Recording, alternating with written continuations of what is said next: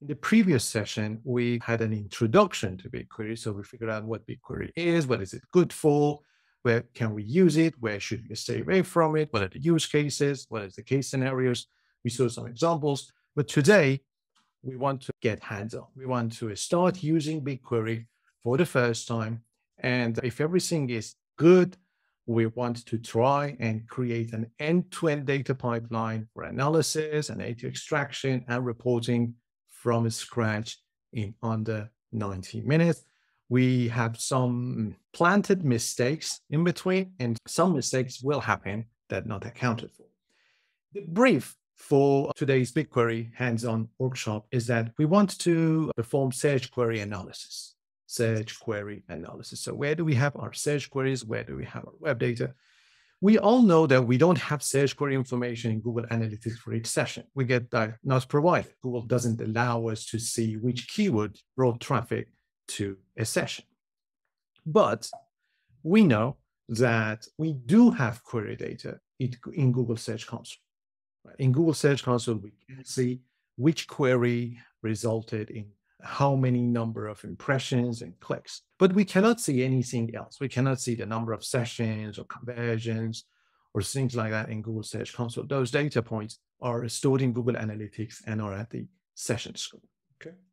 Now, a Google Analytics session, we know that has a single landing page. So landing page is a property of a session and it is session scope. We do have access to the landing page for each Google Analytics session. Now, we want to use this information. We want to get our search query and landing page and impression and clicks data from Google Search Console, landing page session, conversions, and goal conversion value from Google Analytics, and combine them together to see the impact and performance of each search query on Google search result pages, on our conversions, and value created on our website. Okay.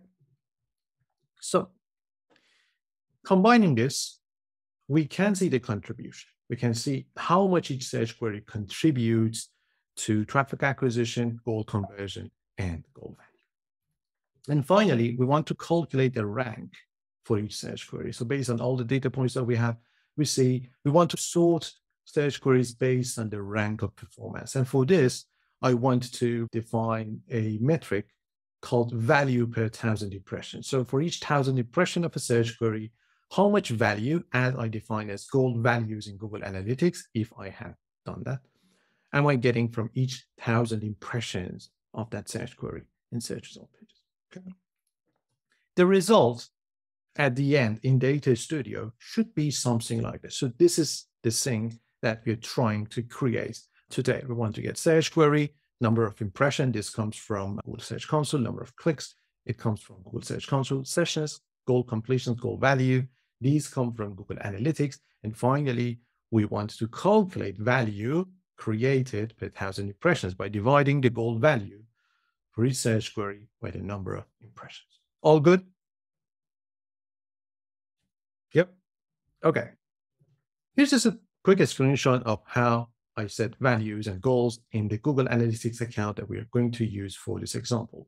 This is my own website's account. I only have 3 goals. I don't have any transactions. One of the goals is based on number of pages viewed per session. So 3 or more pages. I value that as 10 cents of a dollar. One is clicking on an affiliate outbound link because I have some affiliate links on my blog. I value that at $1 per click because I expect people to convert and so I can get a commission from the sales on the other end.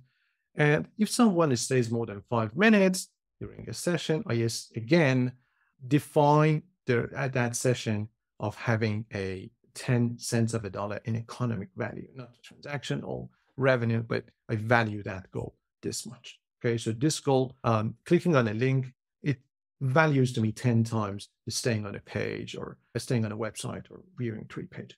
So this is some background information.